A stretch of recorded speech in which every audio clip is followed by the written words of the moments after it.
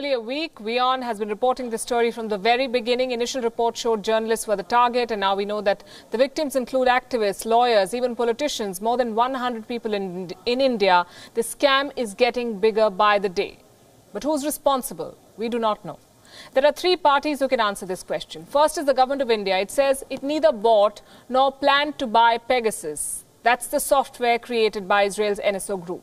The second party is WhatsApp, which has conveniently blamed the NSO group and its clients, meaning governments, for this mess. Classic passing the buck.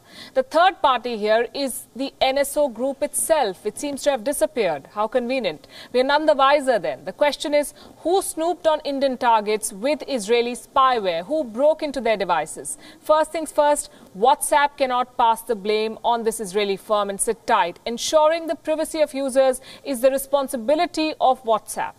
Neither can it blame the customers of NSO. Compromising user privacy is a fault that lies at the doorsteps of the messaging device, the messaging service. In fact, filing a mere lawsuit against NSO group will not do. This is the same company that invokes privacy and gives sermons on encryption to the Indian government at the Supreme Court. When the credibility questions arise, WhatsApp cannot just take its hands off the issue and plead not guilty.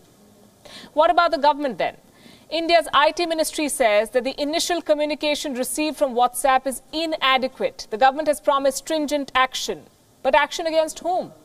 The fundamental question is this: at whose behest was the Pegasus spyware used in India? Unless the government and the platform can come with a clear answer, this issue will not die down. And that brings us to NSO and spyware hacking. Under the IT Act, there is no provision for the government to install snooping devices or hacking smartphones. Yes, the government has a well-established protocol for interception of data, but installing spyware is plain illegal. The government needs to send a message to platforms that do not take privacy of users seriously. And I'm not being alarmist here, I'm afraid. This entire episode reminds me of the famous lines of George Orwell's novel 1984, "The Big Brother is watching you." This is a democracy, it's not a surveillance state. This cannot be happening. How do you secure critical information in such a scenario? Today, information is the biggest commodity, and information breach is a national security issue. Any delay in addressing this hurts the credibility of all the stakeholders.